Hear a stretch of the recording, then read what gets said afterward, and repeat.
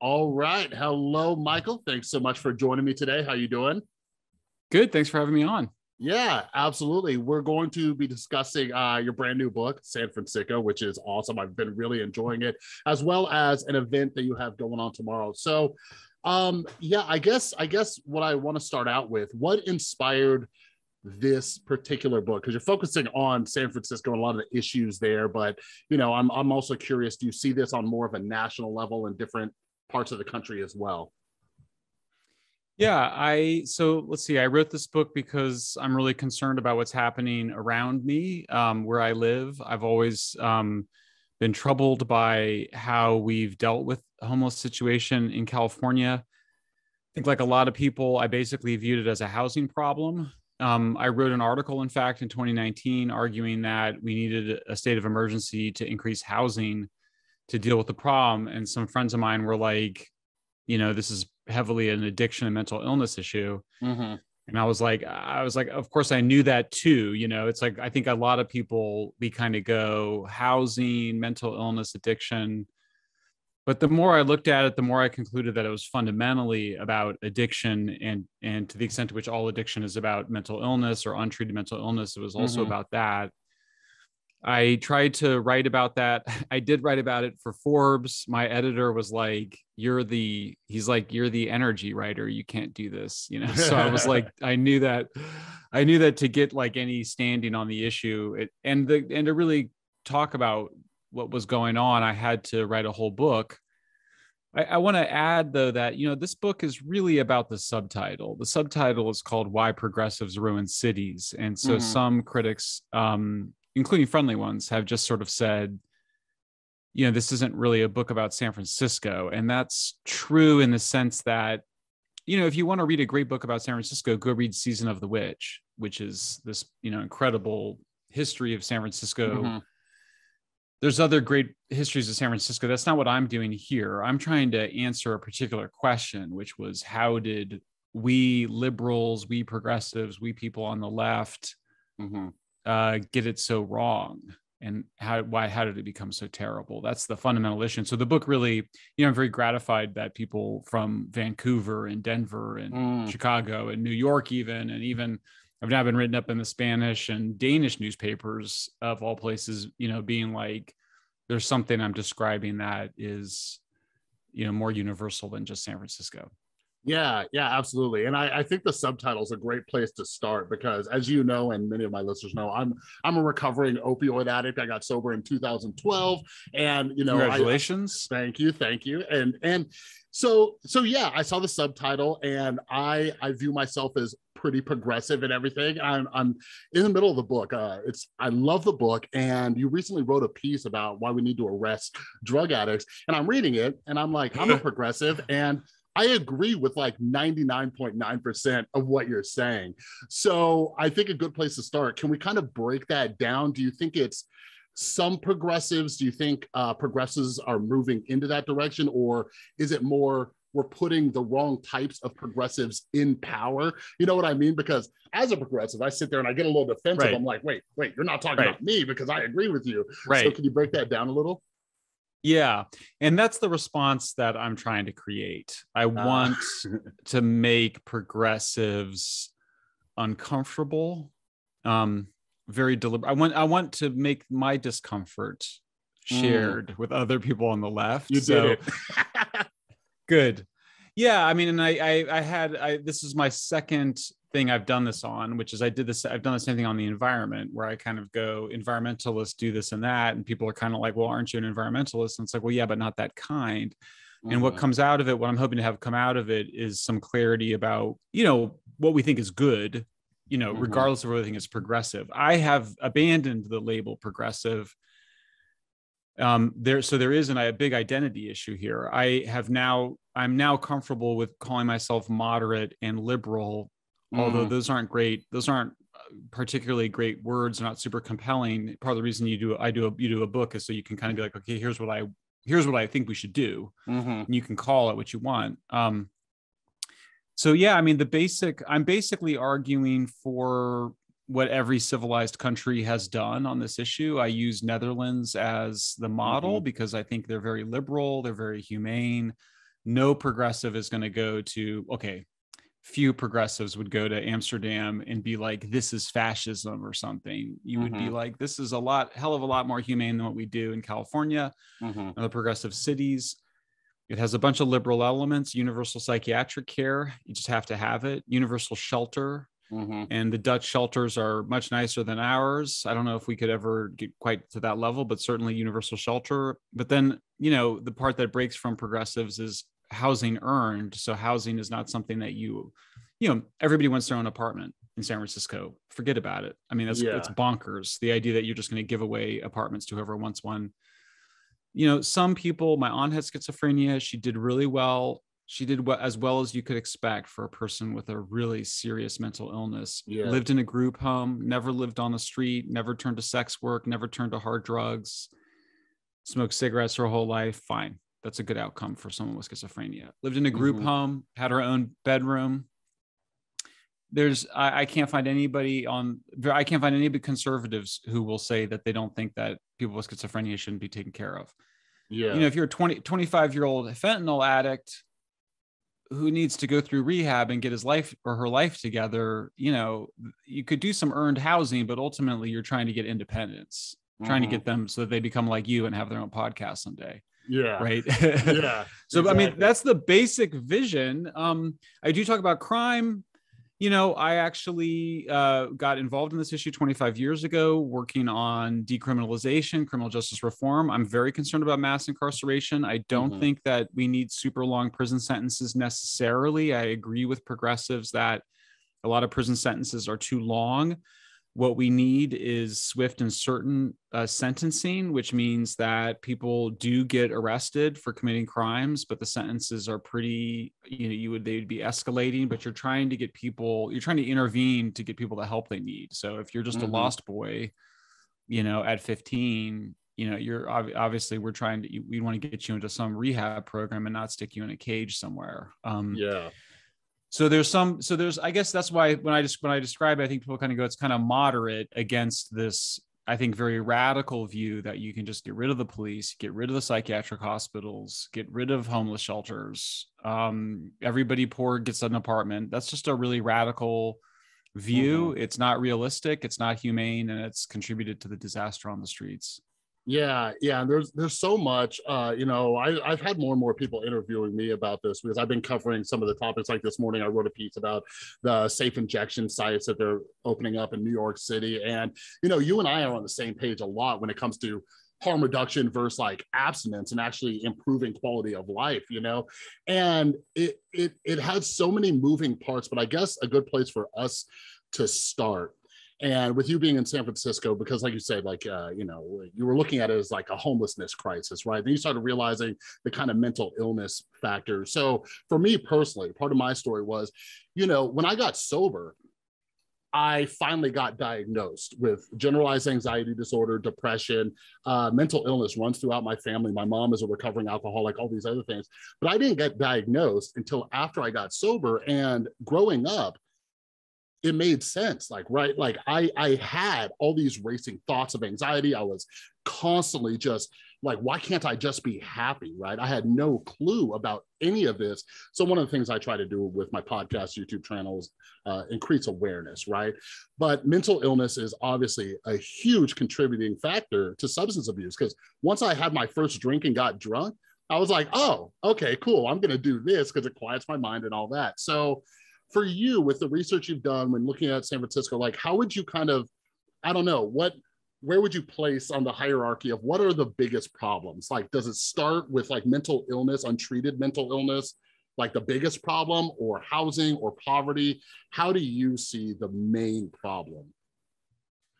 Yeah, I mean, I definitely think it's untreated mental illness. So I agree 100% with what you said.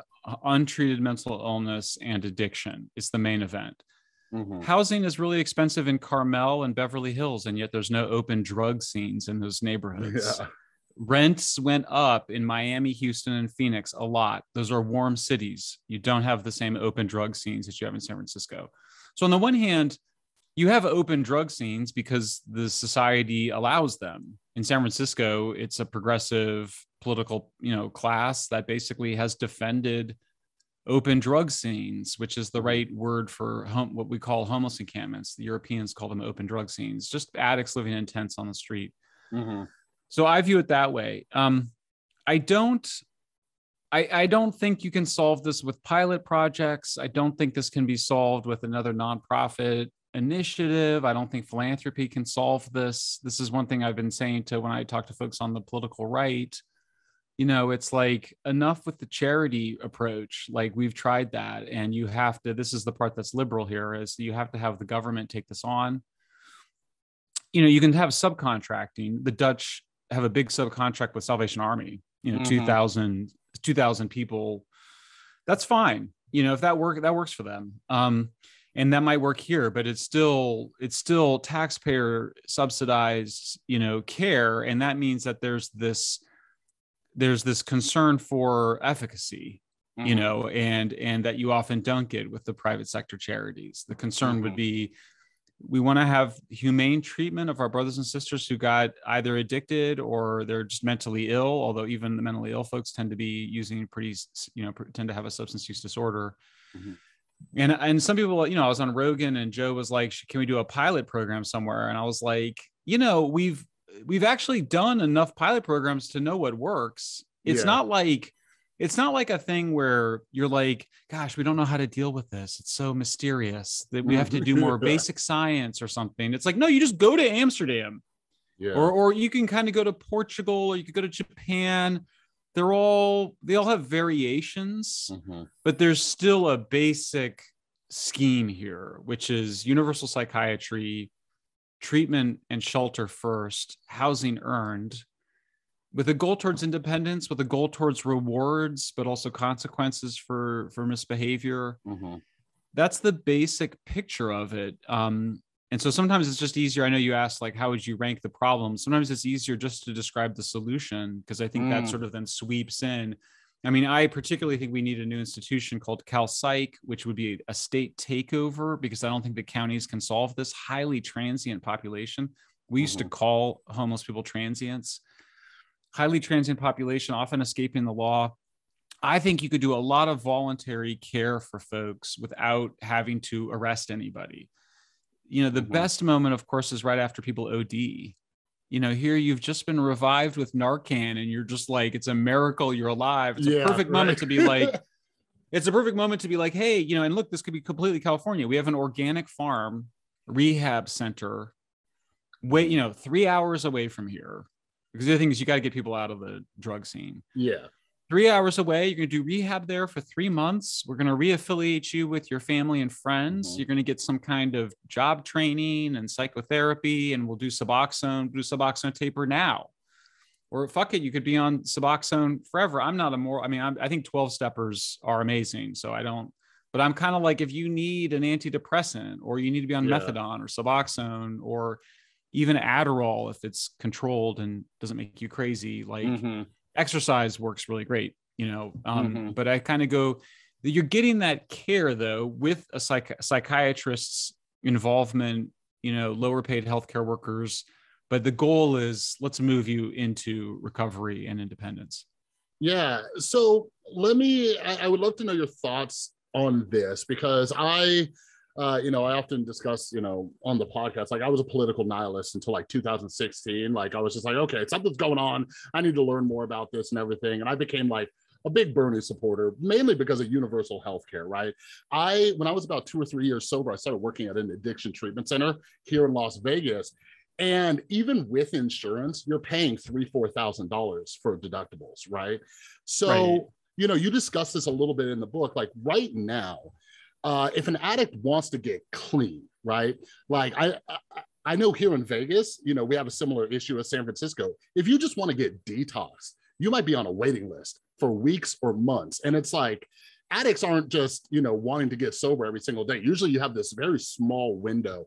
So I look at universal healthcare being a part of this solution, and I'm curious, where you stand on just that idea. Like you were talking about like Cal Psych, right? Yeah. But it feels like, there's no mental health care, or there's no, just access to these detox facilities just to get the ball rolling.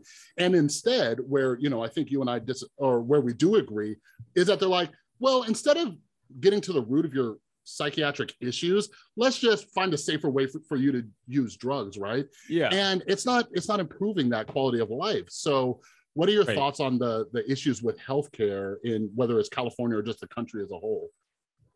Yeah, I mean, look, I if it were up to me, just have a Canadian style system.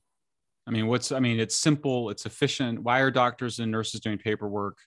I have no idea. Yeah. Psychiatrists are like the most expensive part of the mental health system. And so they should not be doing tons of paperwork. A lot of it should be, there's some amount of paperwork you have to do, but I mean, all this paperwork that is in our system, I'm not dogmatic about it. The Dutch have a system like ours, and they just make sure that everybody gets covered. So they have universal coverage, but it's still a private insurer, private provider model.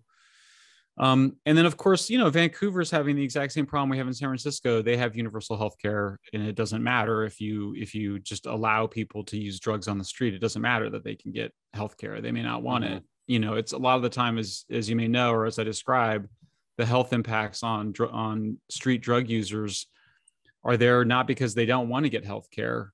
They often can. They just committed to maintaining their addiction, and that's a full-time job. Yeah. So, yeah, but I think that, I definitely, I interviewed a lot of conservatives for the book. I interviewed, Republicans, and was kind of like, what would you guys go along with here? And where can we find to construct this proposal? And I think that's, I feel very confident that we could get Republicans, conservatives, and right of center people, including libertarians, on board with universal psychiatry. And that's going to be an easier ask than the whole healthcare as a whole, than Bernie care. Yeah. Right? Gotcha. So the other thing that we agree on a lot is like when I saw the title of your Substack piece, like we need to arrest drug addicts, right? So I think that's one of my biggest issues, because the last time I checked the data, and I've been meaning to look at the more up-to-date data, is that like drug court systems work, right? And I've heard just a lot of BS and nonsense about it. But anyways, when I got sober, I had no money, no insurance. Fortunately, my mom tossed me in a sober living. It was like $500 a month. But half the guys in there were there because of drug court problems. So I actually got sober in Fresno, California. So a little bit south of you. Perfect. Right. So yeah. So one of my best friends, I'm 9.5 years sober. He's been sober a little bit longer than me, all through a drug court system where they said, listen, we're giving you one of two options: go to jail or go to treatment, right? He did an outpatient treatment for I think 6 or 9 months. He was doing a Suboxone taper. It was kind of long. It was like 2 or 3 months or whatever. And man, he got his felony expunged, right? He went back to school. He's now a teacher. He's just killing it. And then I have another friend who's been sober about just as long, same thing, drug court system. And, that's why I get so frustrated when people are like, oh, arresting people and punishing these poor addicts. Like you talk about like this kind of victimization. And that's where I distance myself from progressives of this, like, oh, they're so fragile and stuff. It's like, no, people need consequences. For me, my rock bottom was either get sober or my mom was going to have me live on the streets back here in Las Vegas because I had nowhere else to go. And that scared the shit out of me. So I did what I had to do to stay sober. So yeah, can you discuss some of the data or what you found with like drug courts and how this system kind of works? Yeah, I mean, just bravo, first of all, to everything you said. And I want you to meet my friend Tom Wolfe, who's a character in San Francisco, who's starting a group called Recovery Education Coalition that you would definitely be great for, where that's all he wants to do is go around and talk about this issue. Awesome. He also identifies as progressive, or I think as a moderate now. So yes, the scientific evidence is all there for this. It's called contingency management or abstinent contingent housing.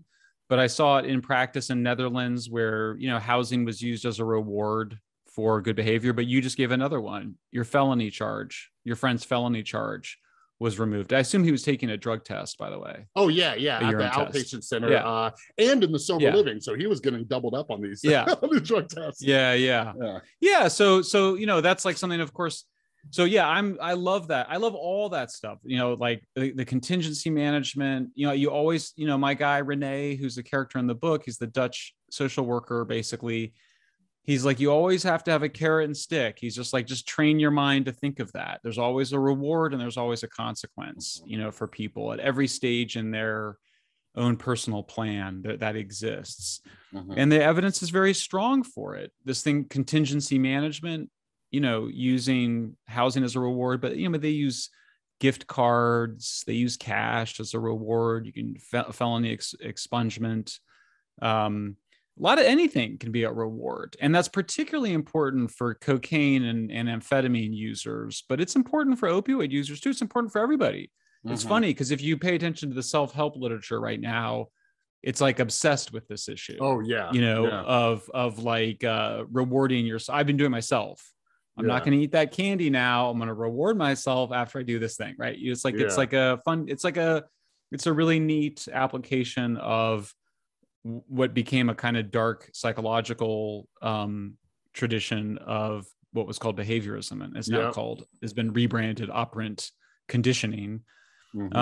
But we're animals and we respond to rewards through stimulus, and that's fine and that's okay. And that was, some of that was demonized in the 60s, and treating people like animals or something, but it's dumb, and most people think it's really positive. And you are starting to see some of that being more mainstreamed, although Governor Newsom vetoed a big contingency management program in California in this last budget because so then you interview my longtime friend. I don't know if he's still a friend. I don't know if he's read San Francisco yet, but longtime friend, Ethan Nadelman, who was George Soros's main guy. And he would always have these arguments against drug courts. And it was like, if you listen to him, it's like kind of all coming down to him basically saying that he didn't like the restriction on freedom. And, and then they kind of go find some justification for it, about how supposedly it doesn't work. It works just great, and of course there's recidivism. I mean, there's recidivism or relapsing, I should say, for addicts. I mean, that's part of often kicking addiction. So that's fine. But the evidence is very strong for it. I saw it at work in the Netherlands, and then there's just a small group of people that have a really hard time quitting heroin, quitting these drugs, even after you do all these amazing things. And that's where I'm like, because that's where I was like, okay, so how many people do you give heroin to, in the Netherlands, right? Because everyone's like, they just, like, if you listen to the progressive advocates, like, oh, the Dutch and the Portuguese, they just give you drugs. It's legal and you can do whatever you want. And of course, it's not true. They put coercion and pressure on addicts to quit. But the Dutch do give heroin to something like 150 people, though. I mean, so that's the thing, is you kind of go, and these are people that they've tried to get off heroin for a long time. And these are people that just can't do it, and it's people that are like struggling and just the relapsing, and I think that the Dutch are just like, okay, you've been through hell and back and you've tried to quit like 15 times and methadone just doesn't work for you. And so you're going to come into this clinic and we'll supervise you doing heroin. But it's not this thing that like New York and San Francisco are proposing, where it's kind of like I could show up. I mean, that's the impression I get. I could show up and go, hi, I'd like to smoke fentanyl. They should be like, no way, dude. Like, there's no way you should let Michael Shellenberger just be able to waltz into a room like that and smoke fentanyl. But how are they going to govern that? I mean, there's no overarching system. So they're taking this one piece of the Dutch system and then putting it in the Wild West of America, where there's no psychiatric care system. There's no mandatory addiction. The drug courts have been decimated by progressives. Yeah. Not a good idea. Yeah, it's wild. Like, I when I tell my story and stuff like that, I refer to myself as a chronic relapser, but I've met people who relapse kind of like what you're talking about, where they just like can't, right? But I've met so many people who had just years of relapses, and then finally, like myself, something clicked, right? And I'm managing to stay sober in Las Vegas, like in Sin City. Everywhere I go just wants to pretty much kill me, but I'm doing it. So something is working, but it kills me because it feels like we're not giving these people an opportunity by just making everything easier for them. You know what I mean? And there is this issue too of when I look at like safe injection sites, like when I heard about, New York City opening it up, and I think about it like we're not considering how this affects other people, right? When I was working in treatment, part of my job was to follow up and talk with family members, and I did family groups and things like that. And it destroys families, right? So when you're just having your addict son, addict daughter, whoever it is, husband, wife, just go into these safe injection sites, they're not improving their life. There's no incentive to go out and get a job or try to repair your relationships. A few of them I've seen offer some kind of treatment, and they're kind of like, hey, we'll bait you in, but we want you to get abstinent, but it's very, very rare. So can you kind of describe for all the wonderful listeners out there who have yet to read your awesome book, what's it like in San Francisco? What are some of the policies that they're pushing? Like I think there was a part of your book where you said there's like billboards that are even like, hey, use heroin like safely. And I'm like, what? Like, what are we talking about here? So yeah, how are they incentivizing people? Like, are there any incentives to actually get clean and to get your life back on track?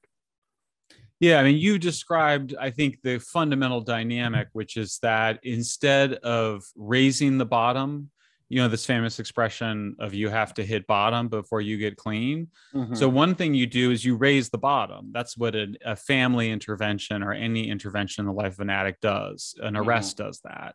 It raises the bottom. It goes, okay, you hit bottom now. Yeah. You hit bottom now. Like, we're not going to wait for you to die. Like, that's like the ultimate bottom is death.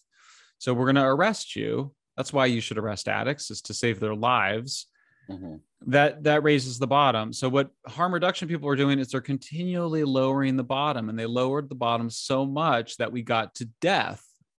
And then they go, okay, now we got to just do more Narcan, to avoid that. But the step of arresting people is completely taboo. Like literally not even discussed in San Francisco, completely really? Taboo. You're called a fascist for even suggesting it.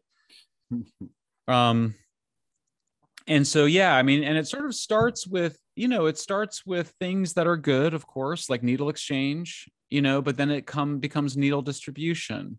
What's the difference? Well, the needle distribution, what they say, well, these are people that are really sick, and you can't expect them to be able to give you back the dirty needles. So we're just going to give them clean needles. Well, then you end up with people throwing their dirty needles on the sidewalk and expecting the city to clean them up. Mm-hmm. They start, one of the things I quote was this great one. It was like the homeless service providers, because, they're social workers. And so they're just very empathic and whatever. They think their job is to serve homeless people, full stop. There's no other consideration. Being able to walk down the sidewalk. No, that has to be sacrificed for the compassion for these victims.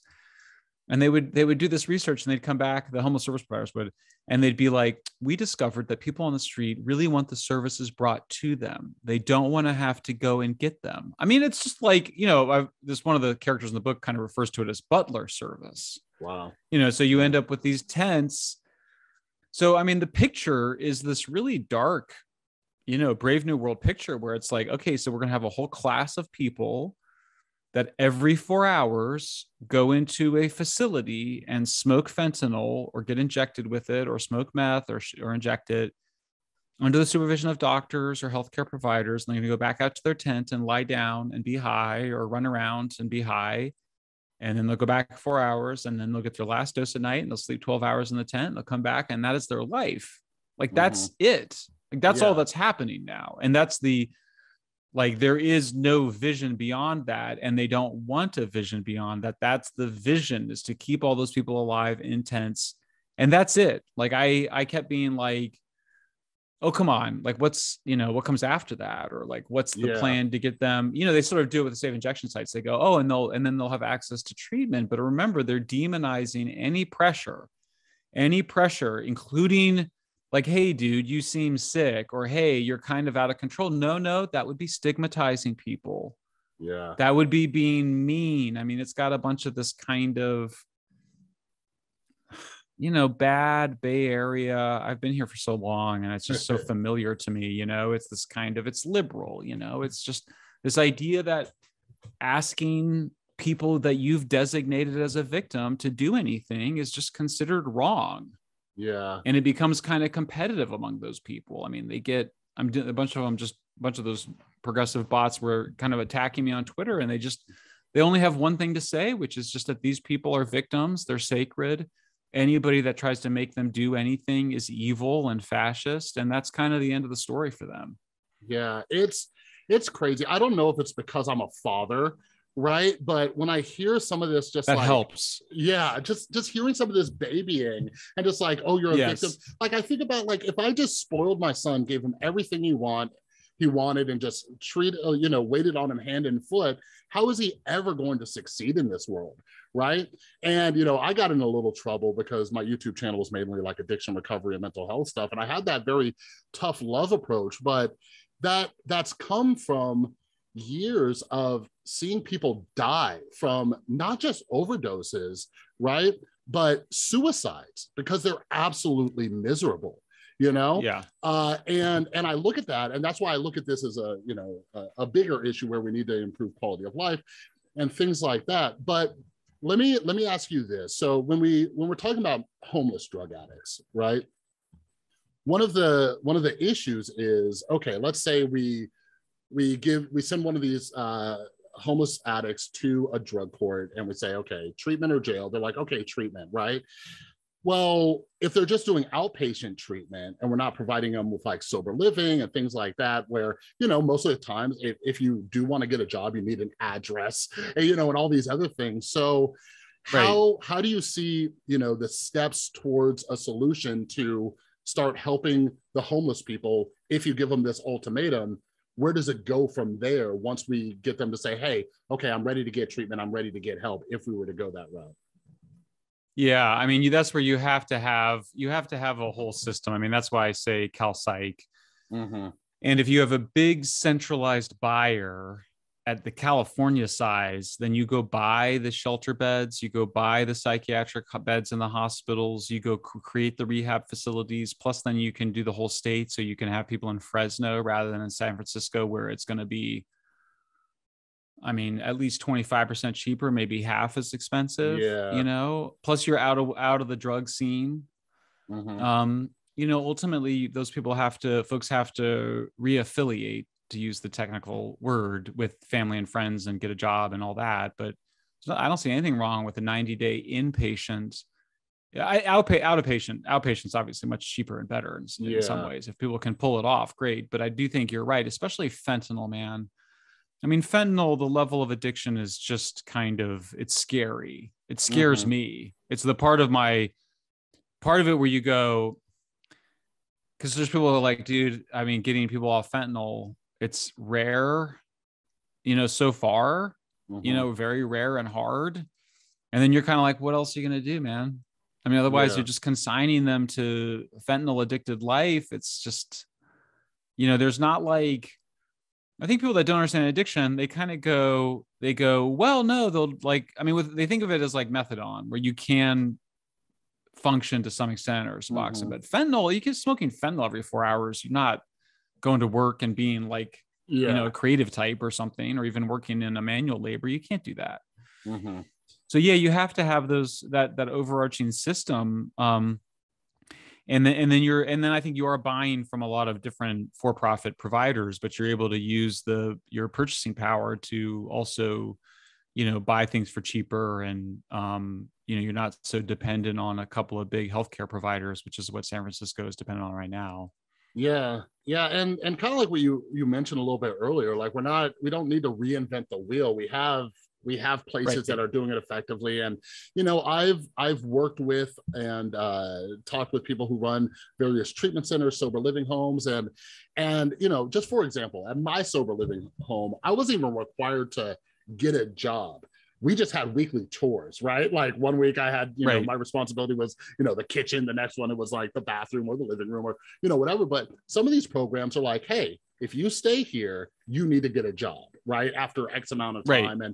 And you see this kind of incentive, but then like you get this sense of accomplishment too. You're like, oh, wow, I'm doing something. I'm providing value to, I'm a citizen contributing to this. And, one thing I wanted to ask you about, because you touch on this in the book too, is that the San Francisco overdose rates haven't really gone down since they've become a little bit more progressive and saying, hey, don't stigmatize these people and everything like that. So right, one question is why is that, right? If they're trying to help more people and distribute more Narcan and things like that, but also why is nobody recognizing like, hey, what we're doing isn't working? Like it's like the drug war, right? And all of that, we haven't seen too many benefits from it. How come nobody's changing course and saying, okay, we're not getting the results that we want from this? So what's going on there?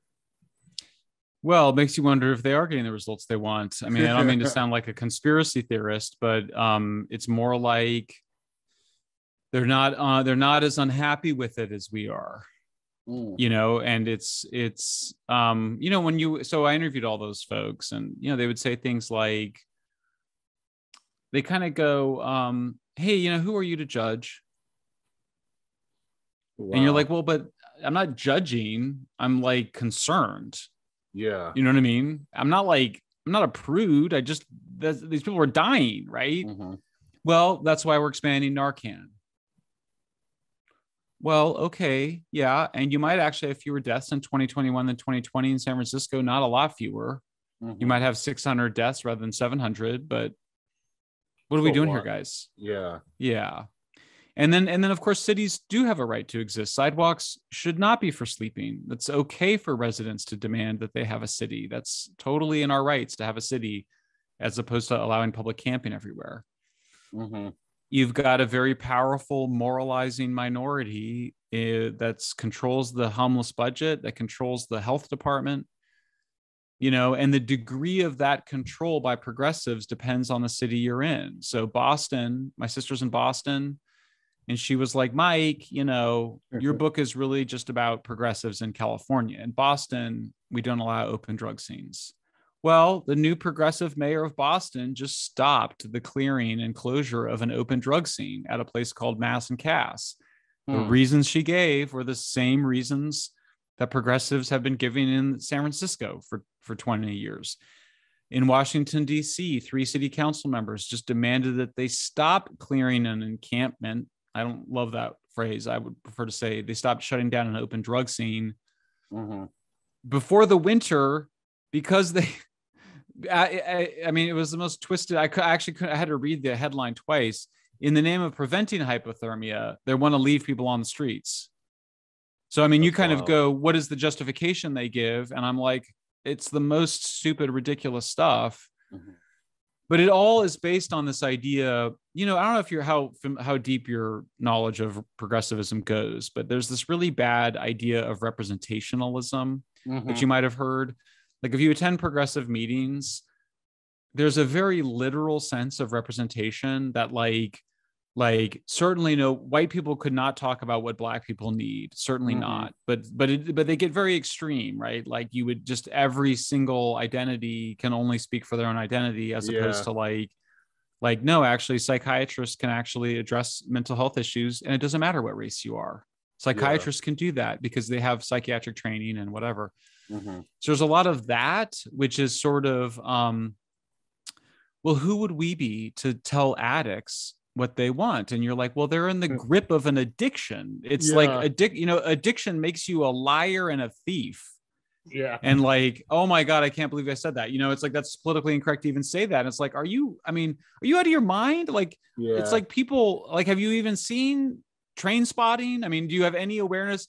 Which of course is absurd, because most people do have some awareness of drug addiction. And I assume a lot of people have. I have 2 friends died. One friend is still struggling with drug addiction. I mean, most people have some awareness of it, but there's this super ideological idea that you should just do whatever the addicts want you to do, whatever the mentally ill people want you to do. And you're like, no, no, like that's not okay.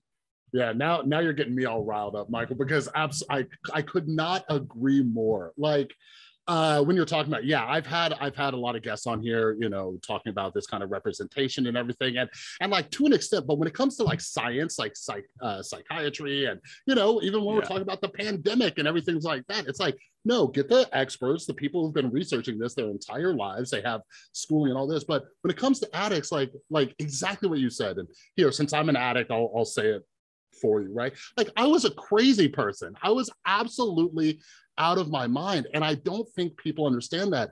To ask an addict what they want, like if you asked me 10 years ago what I wanted, my answer is drugs, easy access to drugs, money for drugs, everything that'll make my life easier to get drugs. Like I was nuts. Like at the end of my addiction, I wasn't even allowed to see my son anymore because I was a danger to him. It wasn't good.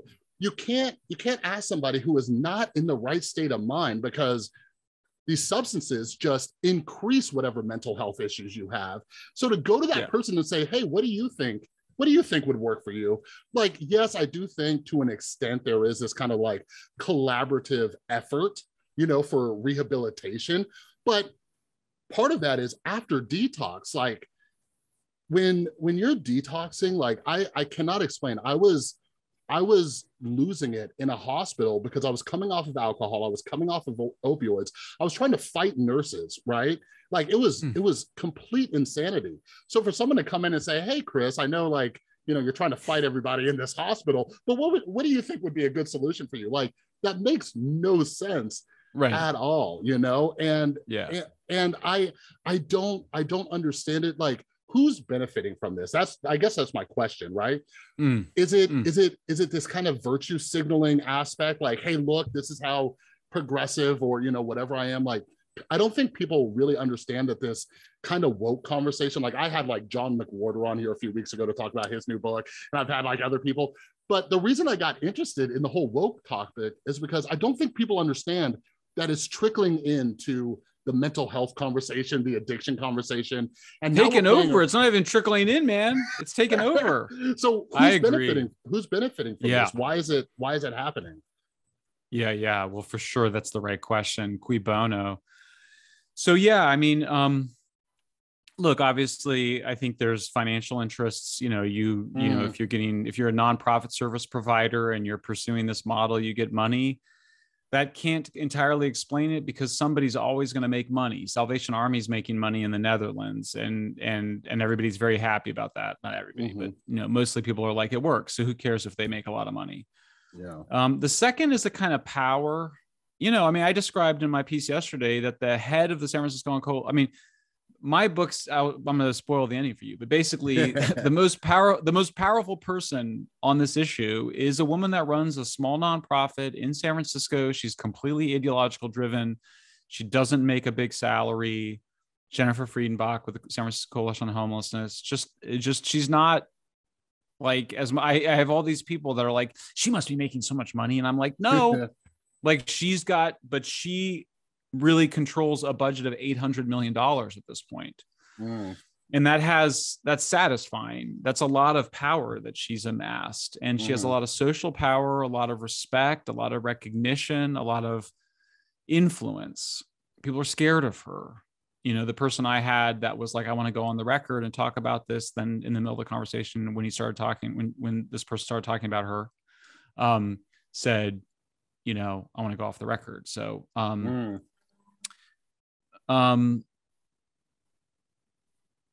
so I think the third thing though is that it's a religion. It's just what you said.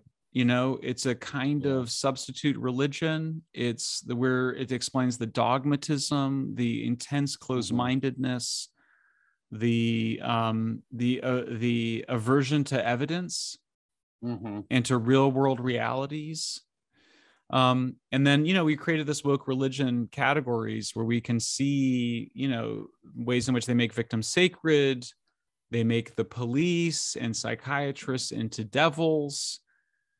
There's all sorts of weird, creepy language that's a characteristic of cults and new religions. We have to center, trauma-based and centering, victim groups and substance use disorder. There's a whole medicalization that goes on.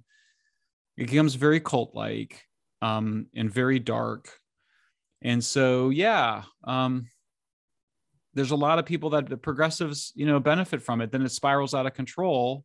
Mm-hmm. And that's where we are now, is that they're not long-term thinkers in that sense. Yeah. And the further we get into this conversation, even though we're wrapping it up, I'm so glad that we had it, because I got into all of these conversations because I was canceled on YouTube in 2019 for having a lot of not even controversial, just science-based discussions around addiction and mental illness and so many things, and it was mind-blowing, because that's crazy. Yeah, somebody must have tried to get you canceled.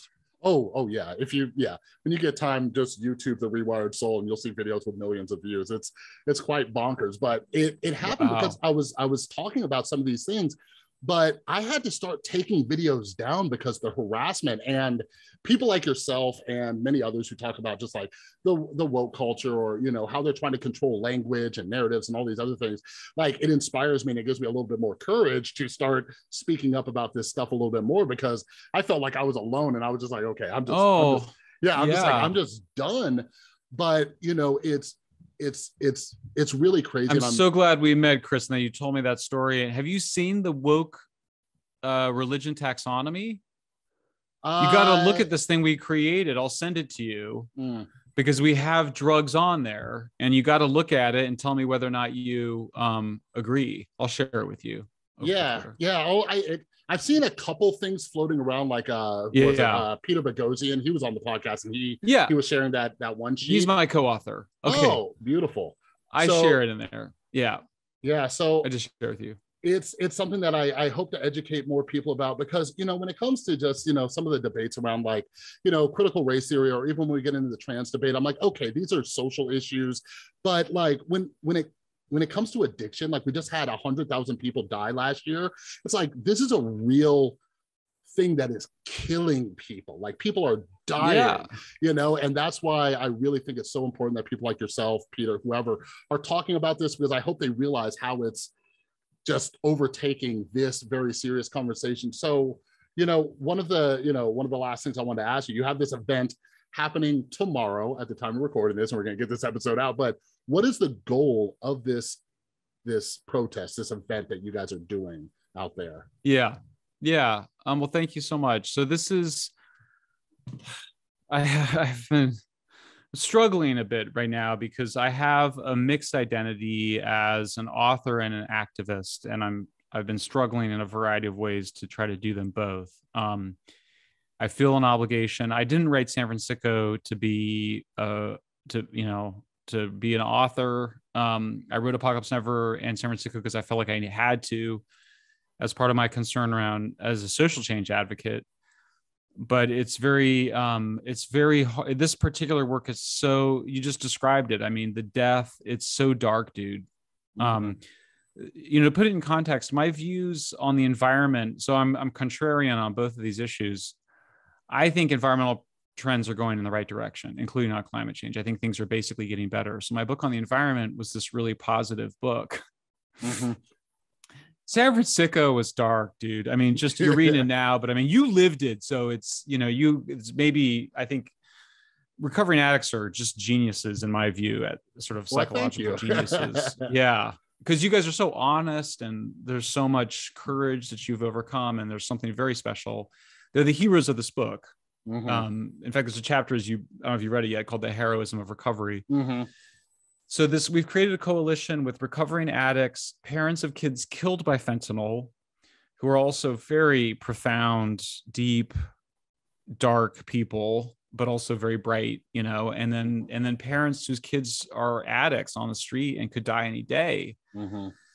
We created, I'm really proud of this little coalition we created that has an agenda that it's kind of our constitution with things we believe in: shelter first, treatment first, housing earned, universal psychiatry, enforce the laws. And then, and so we're just getting started, but we're doing our fourth protest in San Francisco. We were going to do civil disobedience, and we decided against it because there's a police shortage. Oh, wow. And also civil disobedience, we were kind of like, we were spending months being like, how come, like on the one hand, we still the problem, you kind of go, how come here you have 100,000 people dying from this thing? That's 3 times more than from car accidents. That's like 5 times more from homicides in an average year. Like, why is nobody talking about this? Why is it a 3rd tier issue? Like, what is the deal? How is this like not like a national emergency? Like, why are we talking about, I mean, as an environmentalist, I'm like, this is way more important than climate change. There's nobody's ever going to die. There's not going to have 100,000 deaths from climate change, Yeah.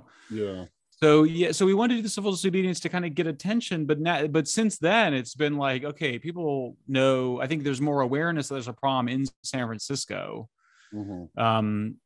So we're now really just trying to focus on the agenda and build support for it. Talk to folks like you. We'd love to have you as part of the coalition. By the way, the only thing that's required is that you basically agree with the agenda. But we need allies, and that's kind of the theory. Our theory of change is that we need to grow, and we basically need to start becoming more active, both at the local, state, and federal levels, to demand the kind of changes that we want. I mean, that includes an end to housing first, and the substitution with shelter and treatment first, and housing earned. That has to be changed at the federal level as well, at the state and local level. Break up the open drug scenes, arrest people that are breaking the law, give them treatment as the alternative. But that's basically it. We kind of go, this should be, and I think we do feel that we are going to succeed. It's going to take a little while.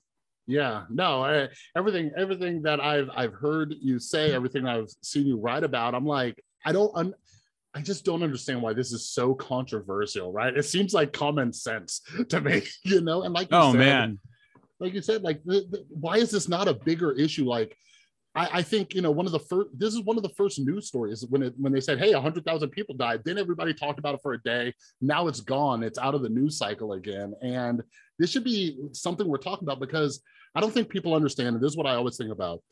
For every drug addict, there's an entire family that's affected. Like just about everybody at least knows somebody who has struggled. So I really appreciate and respect what you guys are doing and fighting the good fight. And I'll take a look at it, but anything I could do to help support this, because I do think we need better conversations, and to not, baby people so much, because it's not working. You know what I mean? So with obviously, with your book, it's out. It's awesome. Is it out internationally yet, or is it just United States based? Nope, it's just in the United States and Canada at this point, but let's hope. Yeah, Apocalypse Never was translated into 17 languages, so let's hope it happens. Yeah. Okay, cool. Well, if any of my lovely listeners don't know where to find you, where's the best place to find you, keep up to date with your writing, as well as where can they find more information about the coalition? Yeah, so it's californiapeacecoalition.org is where people should go. People should go to Amazon and buy the book San Fransicko. I'm on Facebook and Twitter. If you Google me, you'll find me. And yeah, I would love to hear from people. Would love to grow the coalition. I respond to every substantive email. Yeah, Michael Shellenberger at gmail.com. I can vouch for that. That's how we got connected. So yeah, Michael. Chris, what a pleasure, man. I'm so glad to hear your story, and we need your voice. It's so important. I'd love to. I'm actually going to look up what happened with your YouTube channel. That's very interesting. Yeah, absolutely. And I'm sure, when we find some time, we'll probably do this again to see if anything's changed and if we're moving in the right direction. So I appreciate you coming on, man. Absolutely. Thanks, Chris.